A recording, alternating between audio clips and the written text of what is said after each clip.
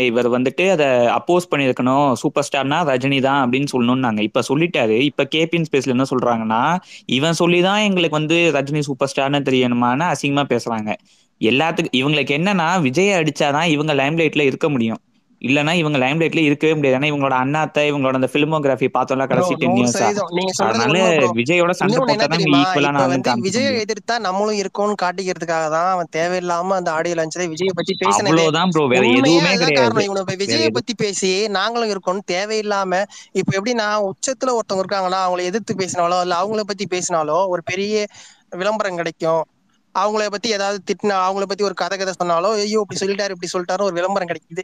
இந்த கேவலமான வேலையை பார்த்து ஆரம்பிச்சு வச்சதே அவன் தான். அவனை கேள்வி கேட்க துப்பு, ஏன் இதை மாதிரிலாம் பேசுற, இவ்வளவு வயசாகுது ஏன் இப்படி எல்லாம் பேசுறேன்னு கேள்வி கேட்க துப்பு இல்லாம, அது இல்லாம இப்ப இன்னைக்கு வந்து இன்னைக்கு இப்படி சொல்லிட்டாரு, இப்ப எப்படி தெரியுமா மாத்திருவானுங்க. எப்படின்னா ஐயோ விஜய் தான் வந்து சொல்லிட்டாரு. ஆரம்பிச்சது யாரு? ஸ்டார்டிங் பாயிண்ட் யாரு இதுல? நீ தேவையில்லாம ஒருத்தர் ஒரு சக நடிகரை பத்தி ஒரு ஒரு மேடையில பேசுறதுன்றதே ஒரு கேவலமான ஒரு விஷயம்.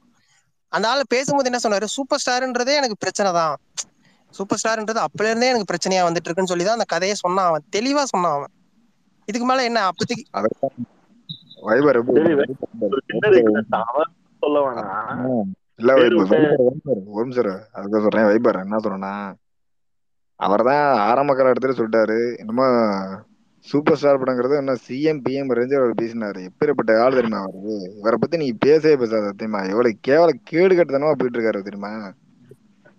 அவர் நிறைய இடத்துல மாத்தி பேசியிருக்காரு. நானு அந்த தமிழ்நெட் வீடியோ பார்த்தேன்.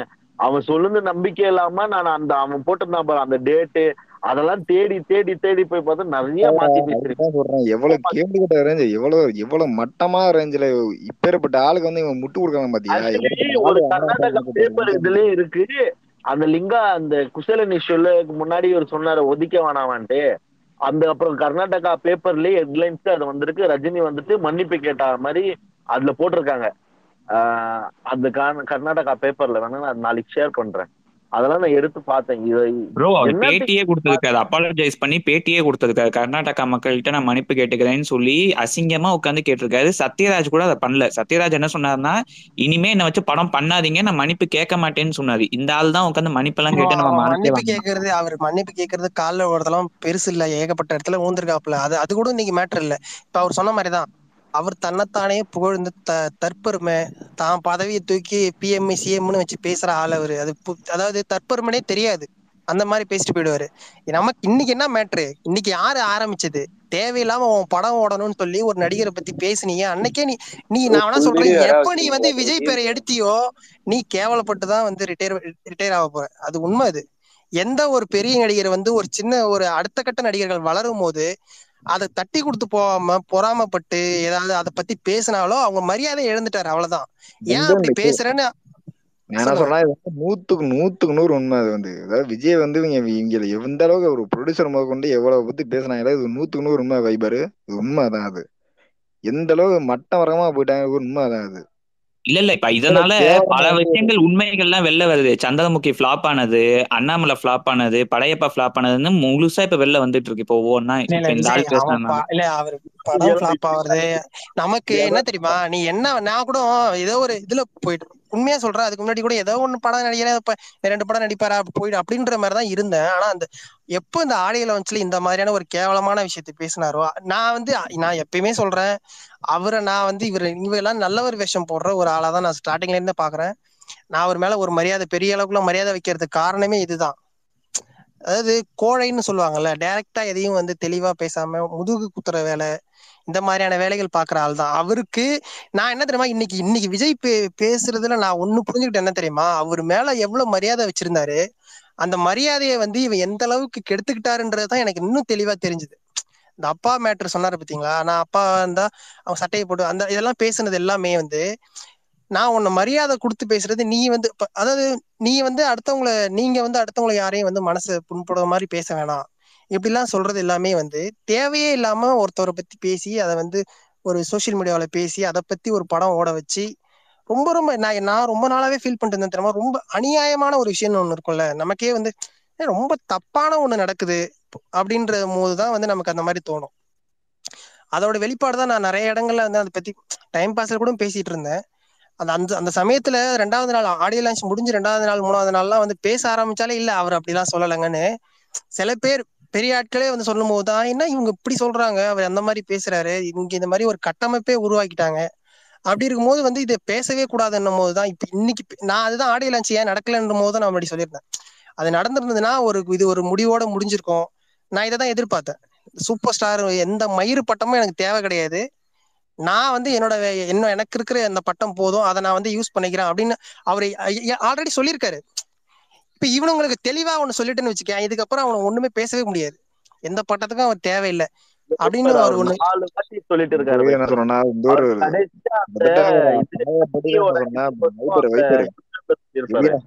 விஜயாரு சரியா, அதாவது வந்து பழைய பிள்ளை அவர் சொல்லிட்டாரு. விஜய் வந்து ஆனா பழைய பிள்ளை அவர் சொல்லிட்டாரு, சூப்பர் ஸ்டார் பட்டங்கிறது எனக்கு வேணாம், அது ஒரே சூப்பர் ஸ்டார் அவர் தான் சொல்லிட்டாரு. திரும்ப திரும்ப அந்த ஒரு உணவு நீ வந்து ஜெயிக்கணுங்கிறதுக்காக நீ விஜய் எழுதி பேசுனா நீ எப்பேற்பட்ட ஆளா இருப்ப பாரு. எந்த அளவுக்கு கேளமா உன் நிலைமை போயிட்டு இருக்குன்னு நினைச்சு பாரு. நீ விஜய் எடுத்து வச்சு பேசுனா அப்ப வந்து விஜய் ஜெயிச்சிட்டாரு, இங்க ஜெயிச்சு வந்து இங்க நம்பர் ஒன் மெசேஜ் வந்துட்டாரு, அவ்வளவுதான். இதுக்கு மேல என்ன பேச முடியும்னால வக்கு இருக்கா துப்பு இருக்கா உனக்கு? இல்ல நான் உன்ன சொல்றேன், விஜய்ல ரஜினியோட ஈக்குவல் நான் என்ன சொல்றேன், சரிசமமா கூட வச்சு பேச முடியாது. இன்னைக்கு அந்த உயரத்துலதான் அவர் இருக்காரு, இது எல்லாருமே ஏத்துப்போம். சும்மா அதுதான் நான் சொல்றேன்ல, அவங்களோட குறிக்கோள் என்ன தெரியுமா, விஜயை வந்து நம்ம எதிர்த்தா நம்மளும் ஒரு பெரிய ஆளுன்னு காட்டிக்கலான்ற மாதிரிதான் அவனுங்க வேலையே தான் பண்ணிட்டு இருக்கானுங்க. இதை நீங்க நல்லா புரிஞ்சுக்கணும். இல்ல இவனுங்க மார்க்கெட்லயே இல்ல வைபர், இவனுங்க ஒப்பாரி வச்சு ஆடியோ லான்ச்ல வந்தானுங்க. இப்ப வந்து விஜய்க்கு எதிராக பேசினாதான் இவங்களுக்கு மார்க்கெட். இப்ப வந்து நான் சொன்னா ரஜினி பேசுற பிரச்சனையே கிடையாது எனக்கு. என்ன நம்ம கலாநிதி பாரம் பேசுறான் பாரு, அதான் பிரச்சனையே எனக்கு. இப்ப இல்ல என்னன்னா ஏதாவது கட்டு கிட்டு பண்ணான்னு நினைச்சுக்கோங்க, இவன் அடிக்கிற அடியில சோசியல் மீடியால ப்ரொமோட்டே பண்ண முடியாது அடுத்த படத்தை. இல்ல எனக்கு தெரிஞ்சு ரத்னாவோட அந்த ஸ்பீச்சை எடிட் பண்ணுவாங்கன்னு தான் தோணுது. இந்த ஆளை தூக்கி போட்டு மிதிச்சான்ல அந்த ஒரு ஸ்பீச்ல, அந்த கழுகு காக்கா இது ஓப்பனாவே சீரியஸா அது ரொம்ப குரூஷியலா அடிச்சுட்டான். நீ நான் ஓப்பனா அடிக்கிறேன் போயா என் தலைவன் யோசிச்சு ஒரு விஜய் ஃபேன் போய் அங்க போய் என்ன பேசுறாங்க. இதுக்கு வந்து இல்ல நான் சொல்றேன்னா இதுக்கு வந்து ஒரு முட்டு கொடுத்துட்டு இருக்கானுங்க. என்னன்னா என்ன 525 505 பிளஸ் தான் போட்டிருந்தாங்க. கிட்டத்தட்ட இப்ப ஜெயிலர் பார்த்தா 600 கோடி அப்படின்னு உருட்டிக்கிட்டு இருக்கானுங்க. ஒரு நிமிஷம், இந்த போட்ட கணக்கு தான் ஒத்துக்க முடியும், போடாத கணக்கு தான் ஒத்துக்க முடியும், போட்ட கணக்கு தான் ஒத்துக்க முடியும். போட்ட கணக்கு என்ன போட்டாங்க, 502 தான் போட்டாங்க. மேட்ரு வந்துட்டு ரத்னாவே சொல்ல, ரஜினியே ஒரு மேடையில சொல்லியிருக்காரு, எவ்வளவு உயரத்துக்கு போனாலும் கீழே விழுந்துதான் ஆகணும்ட்டு. அதெல்லாம் இவங்க கண்ணுக்கு தப்பா தெரியாது, ரத்னா சொன்னா தப்பா தெரியும். கலாநிதி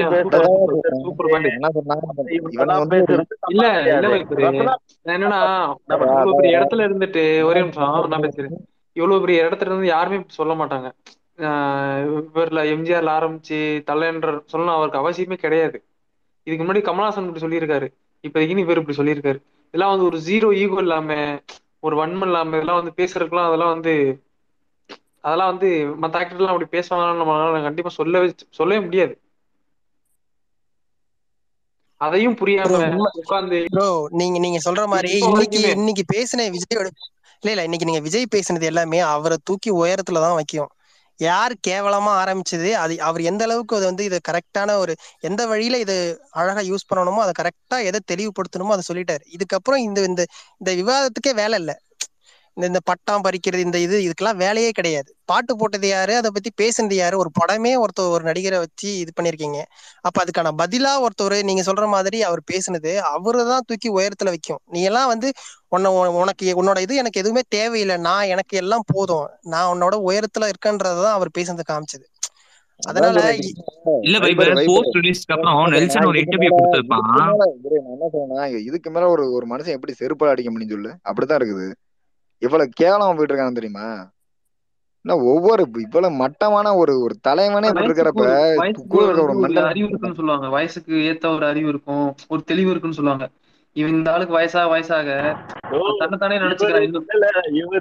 இவர் அரசியலுக்கு வந்திருந்தாலும் இவர்தான் போய் பேசியிருப்பாரு, நான் கழுகு யாராலையும் ஜெயிக்க முடியாது அப்படின்னு உருட்டு இருப்பாரு.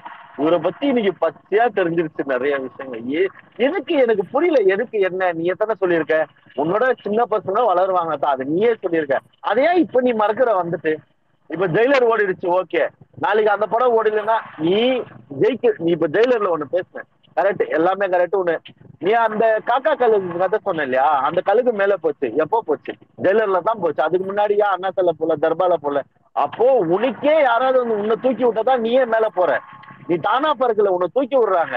ஆனா நம்ம மனுஷன் தானா பறக்குறாரு, அதை இல்ல ப்ரோ, புடிச்சு ஜெயிலர் என்ன ஆர்கானிக்கா போச்சா இல்ல இவர் ஒப்பாரி வச்சு போச்சா ப்ரோ ஆடியோ இதை லான்ச்ல? தூக்கி விட்டு தான் போச்சு. அணிவுத்துலன்னா படமே இல்லையா? அது ஒண்ணுமே அவரே இல்ல, இவர் சொல்லிட்டாரு. ஒப்பாரி வச்சாரு அங்க அதுக்கப்புறம் படம் உட்காந்துட்டு என்னை எப்படியாவது அப்புறம் காப்பாத்துங்கடா அப்படின்னு. நான் என்ன சொல்றேன்னா, என்ன இவனுங்க போன அந்த ஏய், ஆடியோல போனா இல்லையா இல்ல ஜெயிலர்னா பேசுறாங்க. இல்லையா, உனக்கு வந்து வக்கு கிடையாது. அமிதாப் பச்சனை உள்ள இழுத்துருவ. 171 அமிதாப் பச்சன் உள்ள இழுத்துருவ. எல்லாத்தையும் ஃபகத் ஃபசில் உள்ள இழுத்துருவ. எல்லாத்தையும் உள்ள எடுத்து உன்னால பணம் எடுக்க முடியும். இல்ல இல்ல உனக்கு வந்து ப்ரோ, தனியா ஒரு உனக்கு செகண்ட் வந்து வைபர், உனக்கு வந்து அவர் தனியா ஒரு மென்ஷன் பண்ண மனசு அந்த இது யார்கிட்ட ஆர்டர் கிடையாது. பாத்தீங்களா நீங்க? விஜயகாந்த் சாரை ஃபர்ஸ்ட் இன்ட்ரடியூஸ் பண்ணாரு. ஏன்னா வந்துட்டு விஜயகாந்த் சார் வந்து இனிஷியல் டேஸ்ல வந்து அவருக்கு ஹெல்ப் இல்ல இல்ல, பண்ணாரு. ஃபர்ஸ்ட் அதுக்கப்புறம் கமல்ஹாசன் எம்ஜிஆர் சார், அதுக்கப்புறம் எம்ஜிஆர் தான் ரஜினி. சொன்னாரு. ஃபர்ஸ்ட் எம்ஜிஆர், அதுக்கப்புறம் திலகம், அதுக்கப்புறம் ஆமா, கேப்டன், அதுக்கப்புறம் விஜயகாந்த் சார் அப்புறம் தான் அதுக்கப்புறம் அவர் சொன்னாரு. கேப்டன் சொன்னாரு, உலகநாயகன், சூப்பர் ஸ்டார்னு சொன்னாரு, தலன் சொன்னாரு. இவரு பேருக்கு முன்னாடியே தலன் தான் சொன்னாரு. எவ்வளவு தலன் பெரிய ஒரு திருந்தல் பாட்டு அதெல்லாம். ஆடு மட்டும் அமைதியா இருந்துட்டு அதுக்கப்புறம் சொன்னாரு தலனா ஒருத்தர் தான் அப்படின்னு சொல்லிட்டு, தளபதினா நான் வந்துட்டு மக்கள், நீங்க மக்கள் மக்கள் அரசன், மக்கள் நான் தீர்ப்பா உங்களுக்கு இருக்கட்டும், தளபதி மக்கள் சொல்லட்டும் அப்படின்ட்டாரு. அப்படின்னு அவர் சொல்லிட்டாரு. ஓப்பனா சொல்லிட்டாரு. இதுக்கு மேல மறுபடியும் சூப்பர் ஸ்டாரு, அந்த ஸ்டார், இந்த ஸ்டார் கொண்டு வந்தா செருப்பால அடி விழும். கண்டிப்பா அவரே ஓப்பனா வந்து பேசிட்டாரு. அவரே ஓப்பனா போட்டு உடைச்சிட்டாரு, நீ தான் சூப்பர் ஸ்டார், சில்லறத்தனமா நடந்துக்காதன்னு சொல்லிட்டாரு. அதுக்கு தான் அந்த இந்த காக்கா கழுகு நல்லா சொன்னார்ல, அதுக்கு தான் நீ சூப்பர் ஸ்டாரா இருந்துக்கோ, ஆனா சில்லறத்தனமா நடந்துக்காத.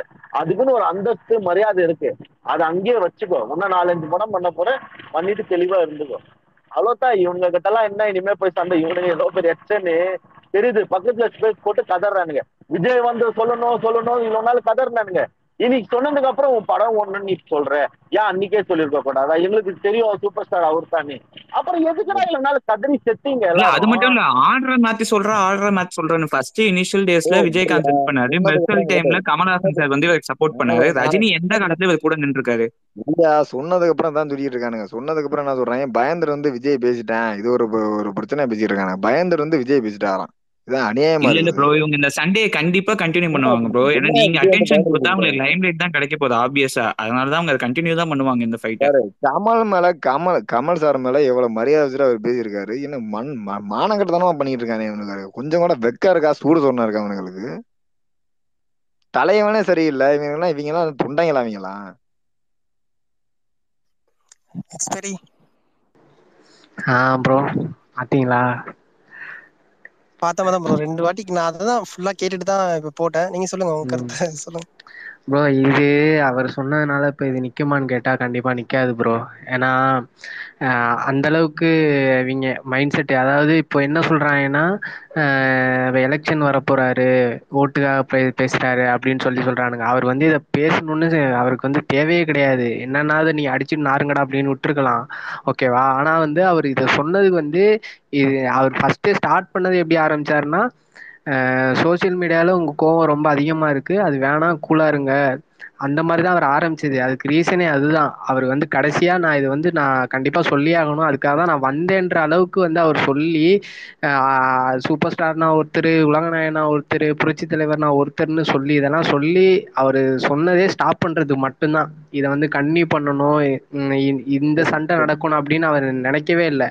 அவர் இன்னொன்று சொன்னார், நான் வந்து இன்னும் நமக்கு நிறைய வேலை இருக்கு, நம்ம வேலையை பார்ப்போன்றதே அவர் மென்ஷன் பண்ணாரு, ஓகேவா? ஆனா இது வந்து இங்க ஸ்டாப் ஆகுமான்னு கேட்டா கண்டிப்பா ஆகாது. சொன்னானு எக்ஸ்பைரி கேக்குறியா அம்சம்? நான் என்ன சொல்றேன்னா, ஒரு உள் மனசுல எதை வச்சுமே பேசுறானா, இவனுக்கு வந்து தப்பான ஒரு கன்னடத்தை எடுத்துக்கிறானு பாத்தியா? அதான் பிரச்சனையா இப்ப. இல்லன்னா அப்படி சொல்லணும் அவசியம் இல்ல அவரு. இவ எப்படித்தான் இவங்க எப்படித்தான் கொடுமை? ஏன்னா மனசாட்சி இல்லாம ஒரு நீங்க மனுஷன் என்ன கவனிச்சுக்கலாம் தெரியல, அவர் பண்ணாலும் வந்து காக்கா கழுகுன்னு சொல்லிட்டு சிரிச்சாரு, சரியா? அது வந்து அததான் அவர் அவ்வளோ அவ்வளோ அதை ஒரு காமெடியா எடுத்திருக்காரு. இது வரைக்குமே அதை ஒரு காமெடியா தான் பார்த்திருக்காரே தவிர சீரியஸாவே எடுத்துக்கவே இல்லை. அவர் என்ன சொல்றேன்னா, சிரிச்சதை நீங்க கவனிச்சீங்களா? ஒரு நிமிஷத்துக்கிட்ட சிரிச்சாரு அவரு. சொல்லும் போதே அவருக்கு சிரிப்பு வருது, அப்படி ஒரு வார்த்தையை சொல்றப்பவே. நான் அதான் என்ன அதுலயே சொல்றேன், தெரியுதா உன்னால ரஜினி வந்து எந்த அளவுக்கு மதிச்சு அந்த பேச்சை கேட்டிருக்கிறாங்கிறது. சின்ன புள்ளத்தனமா இருக்குங்கிற மாதிரி தான் தெரிச்சாரு. அதான் பிரதர், நான் என்ன சொல்றேன்னா, உன்னால வந்து இந்த ஒரு கதை, அந்த லியோ கதை வந்து முன்னாடியே வந்து விஜய் முன்னாடியே ரஜினி சொன்ன கதை தான் அது. உன்னால வந்து கமலே வந்து உன்னால கேமியோ ரோல்ல கடைசியா உன்னால பேசுறங்கிறதுக்காக உன்னால ஒரு ப்ரோ வாய்ஸ் இவனுங்க எங்க கால் தெரியுமா ஆரம்பிச்சானுங்க? வாரிசு ஆடியோ லாஞ்சில் விஜய் ஏன் அமைதியா இருந்தாருன்னு கேட்டானுங்க. சரத்குமார் பேசுறப்ப ஏன் அமைதியா இருந்தது அங்க அதுதான் ஆரம்பிச்சாங்க. சரியா? அதான் என்ன சொல்றேன்னா இப்போ வந்து லியோ சக்சஸ் மீட்ல அவர் வந்து இதை வந்து பேசணும்னு தேவையே கிடையாது, அவருக்கு அவசியமே இல்ல கிடையாது brother, இதை வந்து என்ன கிளியர் சொல்றேன்னா பண்ணணும் இல்ல அப்படின்னு ஒரே சொல்லி. இல்ல ஓகேவா? ஒரே ஒரு வார்த்தை ஆனா இருங்க. ம் இல்ல ஒரே ஒருத்தன் நான் பேசிக்கிறேன் ஒன்று சொல்லுங்க. நான் என்ன சொல்றேன்னா உன்னால வந்து கமலோட வாய்ஸ் வந்து கடைசியில வாய்ஸ் ஓவர்ல கடைசியா கேட்கணுங்கிற ஒரு வார்த்தை உன்னாலவே ஏத்துக்க முடியல. நான் உன்னால எதுதான் ஏத்துக்க முடியும்? உன்னால எதையும் ஏத்துக்க முடியாது. அதே மாதிரி இல்ல இவனுங்களால கொஞ்சம் கூட கமல் புரிஞ்சிக்க வாய்ஸ் எல்லாம் இல்ல, முடியாது இருக்குமே. சம்பளம் பத்தலையாமா அவருக்கு. அவருக்கு வந்துட்டு 60-70 கோடி எல்லாம் பத்தலையா? இல்ல 100 கோடி பிரதர், தான். நான் என்ன சொல்றேன்னா இப்ப இல்ல லோகேஷ் ஒரு இன்டர்வியூல சொல்லியிருக்காரு, இது வந்து முத வந்து ரஜினி சொன்ன கதை தான். வந்து உன்னால வந்து கமலோட ஒரு வாய்ஸ் உன்னால கடைசி வரல கமலோட அப்பியரன்ஸை கூட உன்னை ஏத்துக்க முடியலன்னா உன்னை எந்த அளவுக்கு ஆளா இருப்பேன்னு நினைச்சு பாரு. உன்னால அதை ஏத்துக்க முடியல. சரி, இப்ப வந்து விஜய் வந்து பேசுறாரு, இதையும் உன்னால ஏத்துக்க முடியல. எது வரைக்கும் தான் ஏத்துக்க போற நீ? இல்ல ப்ரோ, இல்ல எக்ஸ்பீரி சொன்ன மாதிரிதான் அவர் சொல்லிட்டு காக்கா கழுகுன்னு சொல்லிட்டு சிரிப்பாரு. இந்த சிரிப்பு எதுல திறமை தெரியுது?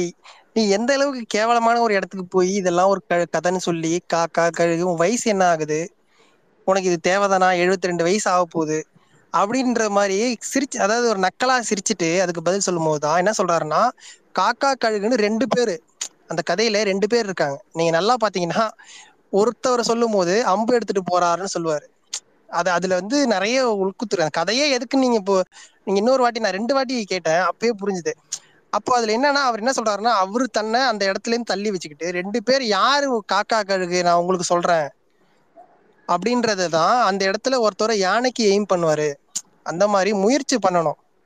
அரசியலுக்கு வராம ஓடுகாலிலாம் பேசக்கூடாது. அவன் தான் உண்மையான வந்து காக்கா அப்படின்ற மாதிரி தான் நான் கதையை எடுத்துக்கிட்டேன்.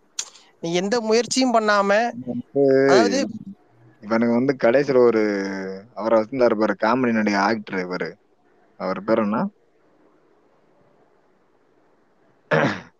அவரை வச்சுதான் பாரு. அது வரைக்கும் தெரிஞ்சு போச்சு உன்னால வந்து நடிக்க துப்பு கிடையாது. அந்த மாதிரி தான் அந்த ரேஞ்சுக்கு தான் எனக்கு கொண்டு இழுத்து விட்டுட்டான் விஜய் வந்து. அப்படிதான் ப்ரோ இப்படி இல்ல கொண்டு இல்ல இது ப்ரோ, இது எந்த எந்த நீங்க வேணா யோசிச்சு பாருங்க. சினிமா உலகத்துல இது நடக்கிறது ஒரு பெரிய, நம்ம ஏன் இவ்வளவு பேசுறோம்னா, அவர் பண்ணும் போது ஏன் இவ்வளவு பேசுறோம்னா, ஏன்னா ஒரு பெரிய நடிகர்கள் இந்த மாதிரியான ஒரு பெரிய மேடையில வந்து ஒருத்தவங்களை பத்தி ரொம்ப தேவையில்லாத வார்த்தைகளால மறைமுகமா பேசுறது, கதை சொல்றது, இதெல்லாம் வந்து அதிகமா செய்வாங்க. பட் நம்ம தமிழ் சினிமாவுல இந்த அளவுக்கு நடந்திருக்கானா எனக்கு தெரியல.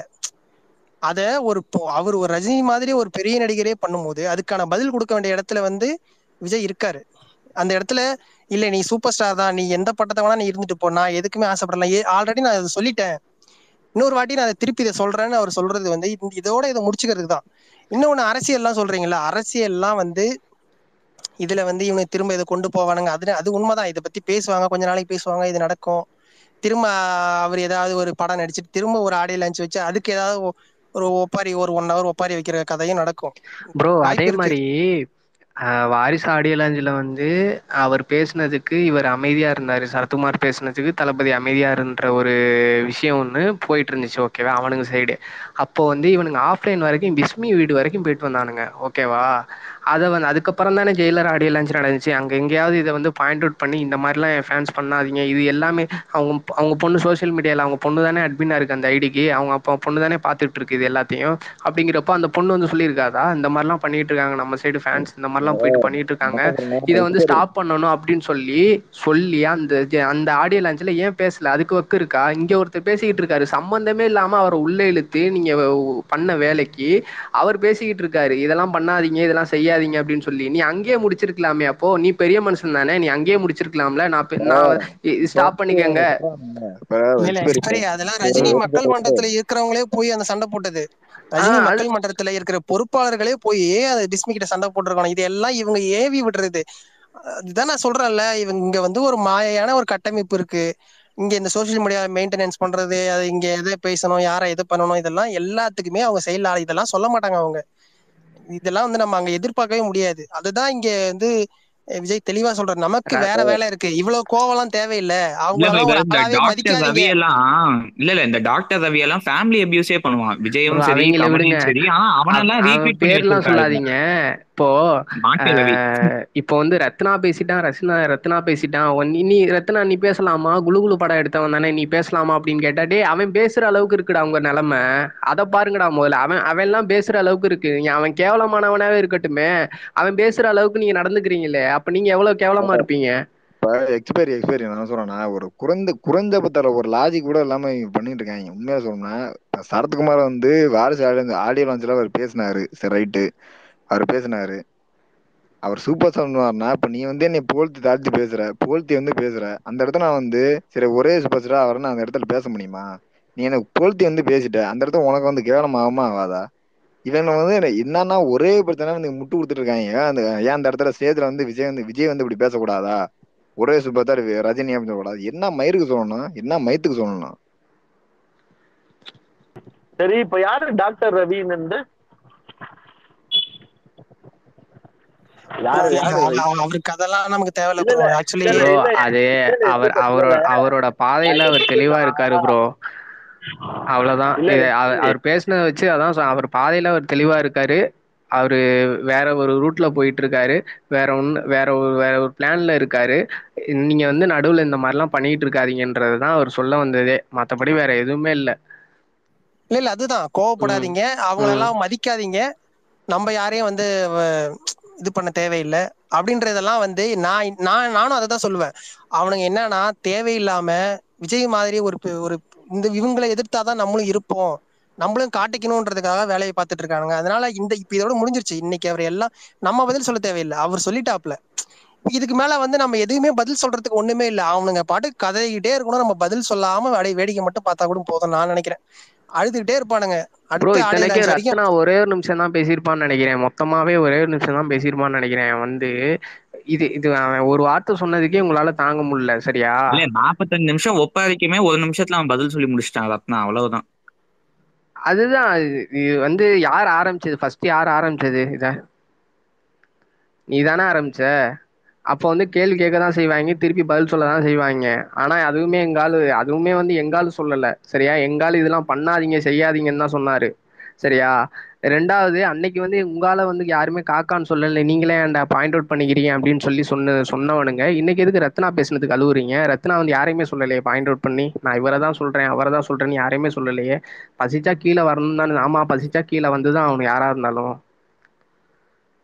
அதுதானே சொன்னாப்புல. அதுக்கே நீங்க அழுவுறீங்க? இல்ல அதுல இன்னொன்னு, கழுகுன்ற வார்த்தையை யூஸ் பண்ணவே இல்லை. அதுக்குள்ள கழுகு மேலேயே ஆமா. பறக்கும் கீழே பறக்கும், நேட்ஜி வீடியோ எல்லாம் எடுத்து போட்டு பிக்சரை போட்டு கழுகுனா இல்ல இப்படித்தான் அப்படித்தான் இது என்ன அழுக, தன்னைத்தானே அடுத்த கழுகுக்கு படத்துல விளக்கம் கொடுத்துட்டு இருக்கானுங்க.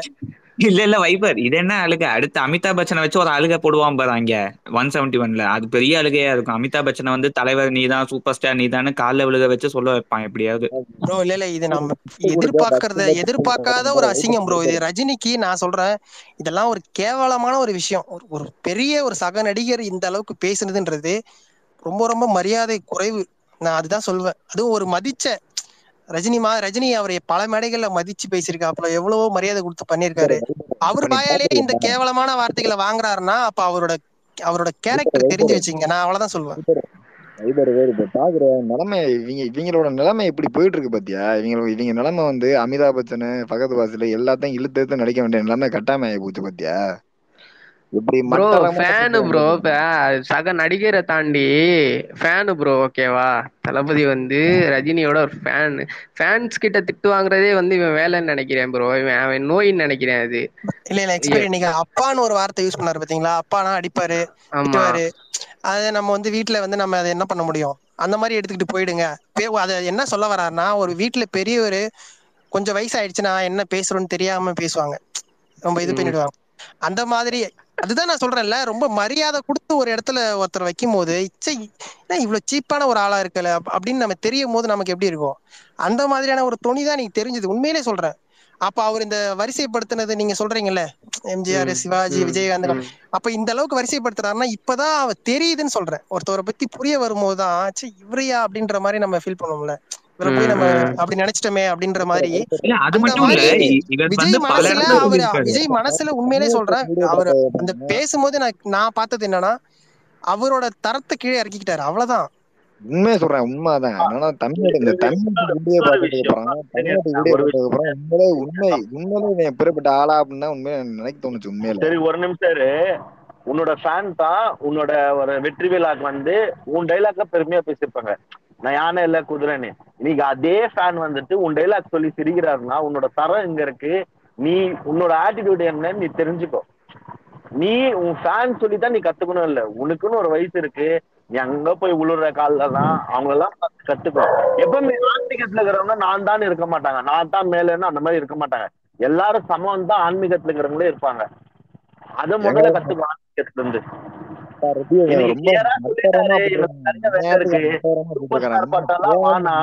நீங்க சில்லறத்தனமா பண்ணாதீங்க, எங்களுக்கு நிறைய வேலை இருக்குன்னு கிளியரா சொல்லிட்டாரு. மறுபடியும் வந்தாங்கன்னா சொல்லிட்டாரு. அதான் ப்ரோ, இது மறுபடியும் இவனுங்க வந்தானுங்கன்னா ஓப்பனாவே பேர் சொல்லி அடிக்கப்படும். நான் இவ்வளவு நாள் என்ன பண்றாங்கன்னா விஜய் வந்து படுத்துட்டாரு அப்படின்னு கதையை கிளப்பி விடுறானுங்க. இப்போ நானே எடுத்துக்கோங்க, ரொம்ப நாளா நான் இந்த சூப்பர் ஸ்டார் இஷ்யூ எல்லாம் பேசல. ஏன்னா என்னோட ஐடியல் கிட்ட இருந்து எனக்கு ஒரு கிளாரிட்டி வரணும். நான் வந்து இந்த முட்டாள் ஃபேன்ஸ் மாதிரிலாம் இல்ல, இவர் சொல்லிட்டாரு அந்த மாதிரி எல்லாம் நான் இல்ல. என்னோட ஐடியல் கிட்ட இருந்து எனக்கு ஒரு கிளாரிட்டி வரணும். இன்னைக்கு வந்துருச்சு, அவரே சொல்லிட்டாரு சூப்பர் ஸ்டார்னா ஒருத்தர் தானே. இன்னைக்கு அவனா வந்து பேசிட்டா, அது ரஜினி ஃபேன் ஆகட்டும் யாருன்னா ஆகட்டும், கிளிக்கிறது தான் இனிமே போட்டு. இல்ல அவங்க பண்றானுங்கன்னா வந்து விஜய் வந்து படுத்துட்டாரு அப்படின்னு சொல்லிட்டு படுத்தே விட்டா அப்படின்னு சொல்லிட்டு இது இப்படி போர்ட்ரேட் பண்றானுங்க மயிராண்டிங்க.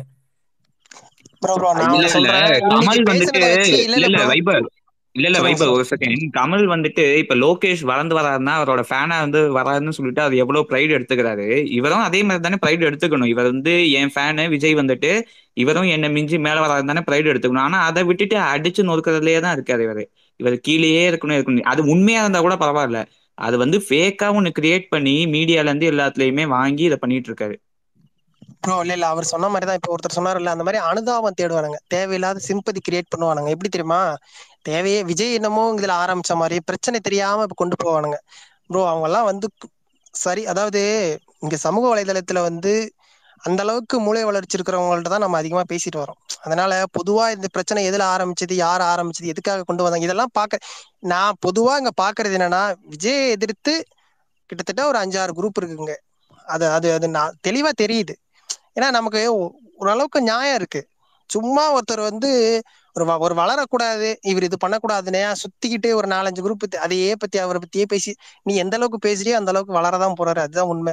நான் அதை தான் சொல்லுவேன்ல, இப்ப விஜய் பத்தி பேசி விஜயை எதிர்த்தா நம்மளும் வந்து ஒரு இருக்கலாம், ஒரு வெளிச்சம் கிடைக்கும் அப்படின்ற லெவல்ல தான் இருக்கானுங்க. நான் என்ன சொல்லுவேன்னா, இன்னைக்கு பேசிட்டாரு, தயவு செஞ்சு அட்டென்ஷனே கொடுக்காதீங்க, அழுதுகிட்டே இருப்பானுங்க, இதை பத்தியே பேசிட்டு இருப்பானுங்க, விஜய் விஜய் விஜய்லயே பேசிட்டு இருப்பானுங்க. நம்ம அழகா அப்படியே பதில் சொல்லி ஆயிடுச்சு, அதை அப்படியே நீங்க பார்த்து ரசிச்சுட்டு போயிட்டே இருக்கணும். நம்ம போய் பதில் கொடுத்துக்கிட்டு இப்படி சொன்னாரு அப்படி சொன்னாரு இதனால இது சொன்னாரு, நம்ம தேவையே இல்லை, முடிஞ்சிருச்சு, எல்லாருக்குமே தெரியும் இது. ஏன்னா இது கொஞ்ச நாளைக்கு வந்து நம்ம பதில் கொடுக்காம இருக்கும்போதுதான் வந்து இதுக்கு நம்ம விளக்கம் கொடுத்துக்கிட்டே இருந்தோம், இதனால இல்ல. இப்ப அவர் வாயாலே வந்ததுக்கு அப்புறம் நம்ம என்ன விளக்கம் கொடுக்கறது?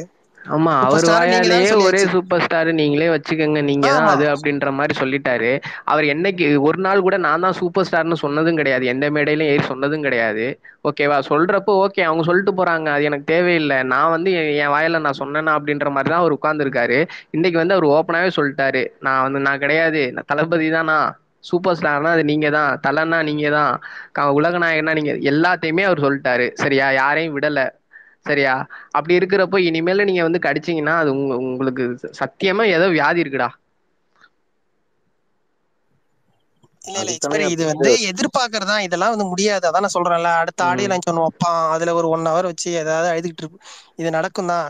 நம்ம அதே மாதிரி நீங்க வந்து இப்ப அரசியல்னு சொல்றீங்களா, அரசியல்ல இவனுங்களாலலாம் ஒன்னும் ஆக போறதுக்குள்ள, ஒரு மயிரும் அவனே டாட்டா காட்டு போயிட்டான். இது என்ன நம்ம கிட்ட வந்து ஒண்ணு பேசிட்டு இருக்காங்க அரசியலுக்கு, முட்டாள். நான் தான் சொல்றேன்ல, அரசியலுக்கு வராம ஏமாத்திட்டு போனதுல இருந்து மொத்தமா கழண்டுருச்சு. அதனால வந்து அவனை பேசிட்டு தான் இருப்பாங்க. நான் என்ன சொல்லுவேன்னா, விஜய் பத்தி பேசணும், 24 மணி நேரமும் பேசணும், அதுதான் வெற்றின்னு நான் சொல்லுவேன். எதையாவது பேசிட்டு இருங்க, ஏதாவது விமர்சனம் பண்றாங்கன்னா பண்ணிக்கிட்டே இருக்கட்டும், ஒண்ணுமே பண்ண முடியாது. இன்னொன்னு, அரசியல்லையும் சினிமா மாதிரி கிட்டத்தட்ட பாதி அளவுக்கு வந்து ஒருத்தவரை பத்தி பேசிக்கிட்டே இருந்தாதான் அதுல வெற்றி கிடைக்கும். நான் சொல்றேன் பாருங்க, இந்த மாதிரியான குரூப் இருக்கட்டும், அரசியலுக்கு அவர் வரதா, அதாவது அந்த மாதிரி ஒரு பக்கம் இருக்கும்போது இந்த மாதிரி வந்து அதை ஆதரிக்கிறவங்க நிறைய பேர் இருக்காங்க. அதனால இது இது தேவைன்னு நான் ப்ரோ நினைக்கிறேன். அதே மாதிரி இந்த மாதிரி ஆட்கள் இருக்கிறப்போ இந்த மாதிரி ஆட்கள் பயிர்ற விஷயங்களை அடிச்சுதான் ப்ரோ நம்ம வந்து நல்லவன்றதை காட்டணும்.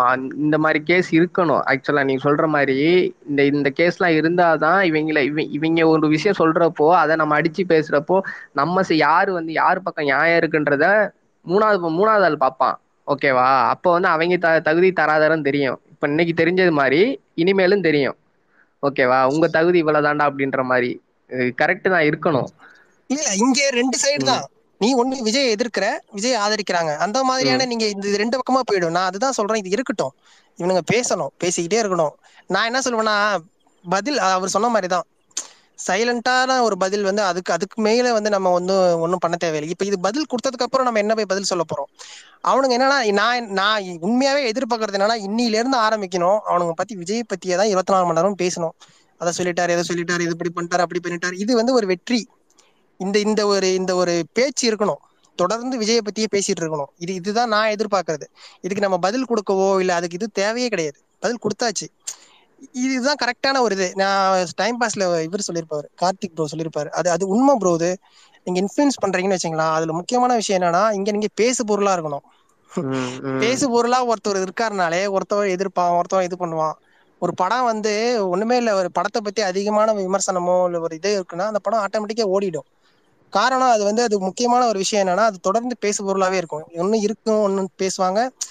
அந்த அந்த ஒரு தொடர்ந்து அந்த இப்ப இந்த ஆடியோ லான்ச் வந்து கிட்டத்தட்ட ஒரு 2-3 வாரத்துக்கு ஓடும். நான் வேணா சொல்றேன், தொடர்ந்து இதை பத்தி இது முடியாது. இது நெருப்பு மாதிரி இது கண்டிப்பா. போயிட்டே தான் இது இருக்கும். என்ன ஜெயிலர் ஆடியோ லாஞ்சா? அதுதான் சொல்றேன், இது வந்து நெருப்பு மாதிரி போகும். இது படத்துக்கும் சரி, எல்லாத்துக்குமே சரி, அவரோட அரசியல் பயணத்துக்கும் சரி, இது பெரிய அளவுல வந்து உதவதான் போகுதுன்றதுதான் என்னோட, நான் ப்ரோ பாக்குறது அதே அப்படிதான். மாதிரி அவரு அந்த இன்னைக்கு பேசின அந்த தோரணையே வந்து ரொம்ப அந்த சர்க்கார் ஆடியலாஞ்சில் அந்த அந்த ஒரு தோரணை தான் ப்ரோ இன்னைக்கு இருந்துச்சு. ஒரு ஆட்டிடியூடே வந்து ரொம்ப ஒரு ஜெயண்டா அந்த மாதிரி தான் இருந்துச்சு.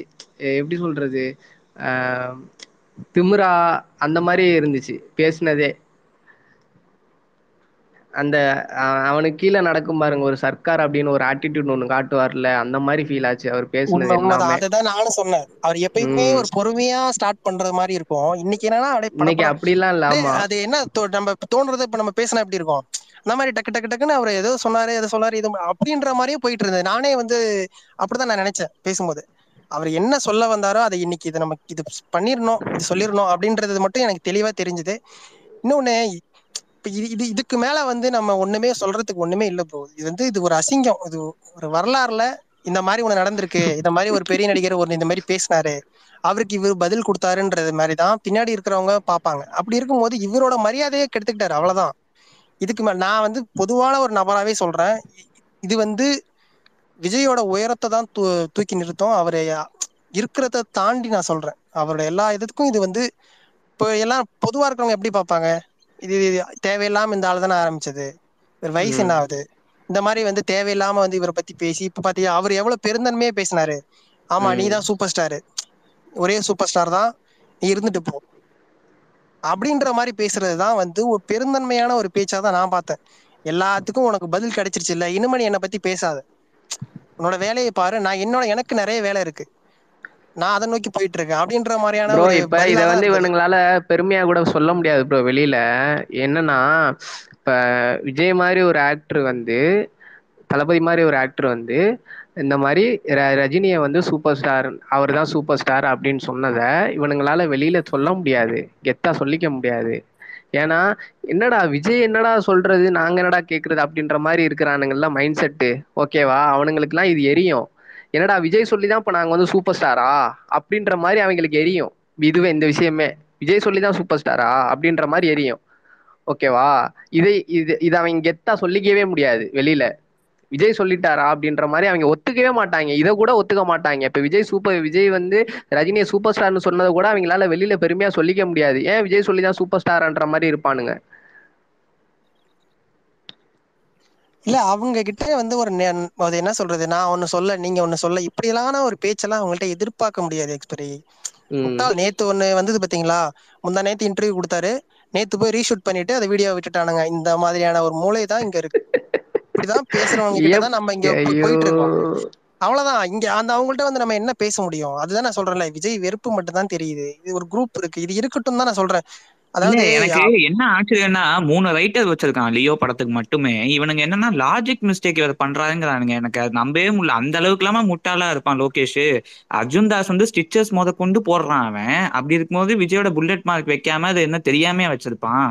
அது வந்து அவன் ஆடியன்ஸ் ரொம்ப இன்டெலெக்சுவலா அவங்க ரொம்ப யோசிப்பாங்கன்னு சொல்லி வச்சதுதான். இவனுங்க மென்டலான்கள்ல இவனுங்க தான் பாமையே கழுத்துல மாட்டிக்கிட்டு சுத்துற குரூப் தானே. இவனுங்களுக்கு இந்த கதையெல்லாம் புரிய வாய்ப்பே இல்லை.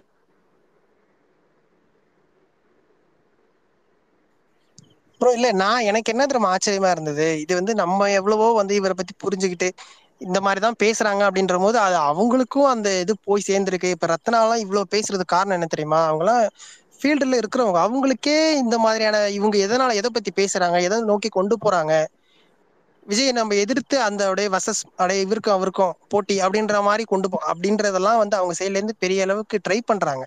இதுதான் சொல்ற, சரத்குமார் சொன்னதுக்கே நீ எதுக்கு பதில் சொல்லணும்? அப்போ ஏறி இல்ல சரத்குமார் நீங்க அப்படி சொல்லாதீங்க, அந்த மேடையில வந்து இவர் வந்து அவர் ரஜினி பேர் யூஸ் பண்ணணும், அதை நோக்கி இவனுங்க அதை வச்சு ஒரு விளம்பரம் தேடணுன்ற மாதிரிதான் கொண்டு போனானுங்க.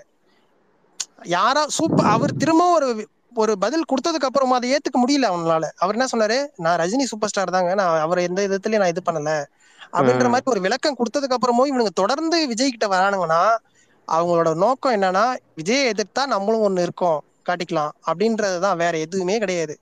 இதை இப்படிதான் கொண்டு போவாங்க. இதுக்கப்புறமும் இதை பத்தி பேசிக்கிட்டே தான் இருப்பாங்க. என்னை பொறுத்த வரைக்கும் அப்படிதான் தோணுது. ப்ரோ இப்போ ஒரு பாப்புலர் மண்டலான்னு ஒருத்தர் இருக்கான், சீனியர் மண்டலான். அவனை வந்து ரஜினியை பத்தி மட்டும் போட்டு அவனை 100 கமெண்ட் வாங்க சொல்லுங்க பார்ப்போம். 100 கமெண்ட் வாங்க சொல்லுங்க. ரஜினியை பத்தி மட்டும் போட்டு புகழ்ந்து போட்டு யாரையும் இழுக்காம யாரையும் மட்டம் தட்டி பேசாம ரஜினி படத்தை பத்தி மட்டும் போட்டு 100 கமெண்ட் வாங்க சொல்லுங்க பார்ப்போம். ஒரு அஜித் ஃபேனை அஜித்தை பத்தி மட்டும் போட்டு 100 கமெண்ட் வாங்க சொல்லுங்க பார்ப்போம். அப்பயே ஒத்துக்கிறேன் அவங்க பெரிய ஆள் தான் அப்படின்னு. 100 கமெண்ட் வாங்க சொல்லுங்க பார்ப்போம். ஒருத்தனுக்கு கூட வக்கு கிடையாது விஜய பேசாம. 100 கமெண்ட் 100 கமெண்ட் 100 லைக் வாங்க ஒருத்தனுக்கு வக்கு கிடையாதுங்க. சரியா? விஜய பத்தி பேசினாதான் அங்க கமெண்டோ லைக்கோ எதுவுமே வருது அவங்களுக்கு. அதுலதான் பொழப்பே ஓடுது. சரியா? அது ரஜினிக்குமே அதுதான் பொழப்பு. இப்ப அது இல்லைன்னா ஜெயில அந்த ஆடியோ லான்ச்சுக்கு முன்னாடி எத்தனை பேருக்கு தெரியும் வெளியில? எத்தனை பேருக்கு தெரியும் ஜெயிலர் இருந்து படம் வருது, ட்ரெய்லர் வந்திருக்கு, வரப்போகுது? யாருக்காவது தெரியுமா? விஜயை வச்சுதான் ரஜினியே இன்னைக்கு மார்க்கெட்டிங் பண்ற அளவுக்கு வந்துட்டாரு. இப்ப அதுதான் அங்க நீ ஒரு கேரக்டரை பத்தி பேசுற, ஒரு விஷயத்த பத்தி பேசுற, அது வந்து இங்க எல்லாரும் ஷேர் பண்றாங்க, ஸ்ப்ரெட் பண்றாங்க அப்படின்றப்பதான் உன் படத்துக்கு ஹைப் அங்க. சரியா? அதுக்கு முன்னாடி வரைக்கும் எவன் பார்த்தான் உன் படத்தை? எவன் பேசினான்? உன் ஃபேன்ஸே மறந்துடுவாங்க. நைட் மாத்திரையை போட்டு படுத்தாங்கன்னா காலையில மறந்துடுவாங்க, என்ன படம் பேரே மறந்துடுவாங்க உன் ஃபேன்ஸு. முதல்ல காலைல எந்திரிப்பானுங்களானே தெரியாது, நைட்டு தூங்குனானுங்களா ஃபேன்ஸ் எல்லாம். இல்ல எக்ஸ்பீரியன் அதுதான் சொல்றேன்ல, அந்த படம் வந்து போனதே தெரிஞ்சிருக்காது. அந்த பாட்டும் அந்த ஆடியோ லான்ச்ல விஜய் பத்தி பேசணும் தான். இதைத்தான் நான் அன்னையில இருந்தே சொல்லிட்டு வரேன். இதெல்லாம் வந்து ஏதோ ஒரு வேற ஒரு சீனா இருந்து சொல்றேன் அப்படின்ற மாதிரி தான் இவங்க பேசுவானுங்க. உண்மையை தான் நான் சொல்றேன். பாட்டு எதனால வந்தது, அது ஒண்ணு உருவாக்குச்சு. அந்த ஆடியோ லான்ச்ல இவர் எதை பத்தி பேசினாரு, கிட்டத்தட்ட 40 நிமிஷம் விஜயை பத்தி புலம்பி பேசினேன். இது இவர் பேசுனது இல்லாம கலாநிதி மாறன் வந்து பேசுற எல்லாருமே அது என்ன, அந்த மேடையில விஜய்னு பேரை யூஸ் பண்ணிக்கிட்டாங்க. இதைதான் நான் தெளிவா சொன்னேன்ல. இதுதான் நான் சொல்றேன், விஜய்க்கு எதிரா பேசினா அது ஒரு இது பண்ணி அது வந்து இப்போ நம்ம ஒரு போட்டியா கொண்டு வந்து அது யாரு என்னன்னு இது வேணுனே பண்றானுங்கன்றதுதான் என்னோட கருத்து. மீறி விஜய்க்கு ரஜினி தேவையில்ல, ரஜினிக்கு தான் இப்ப விஜய் ரொம்ப தேவை. இல்ல இன்னைக்கு சொன்னதே அப்படித்தானே. இன்னைக்கு வந்து அவர் சொன்னது என்னன்னா, நீ சூப்பர் ஸ்டார் தான், நீ இருந்துட்டு போ, ஒரு ஓரமா இருந்துட்டு போன்ற லெவல்ல தான் இருந்தது. நீ இனிமே என் பக்கம் இந்த என்னை பத்தியே பேசுறது எதுக்கு? இந்த சிரிப்புலயே அது தெரிஞ்சு போச்சு. காக்கா கழுகுன்னு சொல்லி ஒரு சிரிச்சார் பார்த்தீங்களா, அதுலயே தெரிஞ்சு போச்சு. இவ்வளவு மட்டமா இருக்கு, ஏன் இவ்வளவு மட்டமா பேசுற, உன்ன நான் பெரிய ஆளுன்னு நினைச்சேன், இந்த அளவுக்கு கேவலமா நடந்துக்கிறியா அப்படின்ற லெவல்ல தான் நான் பார்த்தேன். சொல்லிட்டு அதுக்கு ஒரு பதில் சொன்னாரு. இது வந்து இதுக்கு அப்புறம் ஒரு பெரிய நடிகருக்கு ஒரு சினிமா துறையில அசிங்கம் கிடையவே கிடையாது. இதுக்கப்புறம் அதை பத்தி பேச போறதும் கிடையாது. அதான் அவரே சொல்லிட்டாருல்ல, நீயோட நான் இதை வந்து கிளியர் பண்ணிடணும் அப்படின்றதாலதான் இதை நான் இப்ப சொல்றேன்.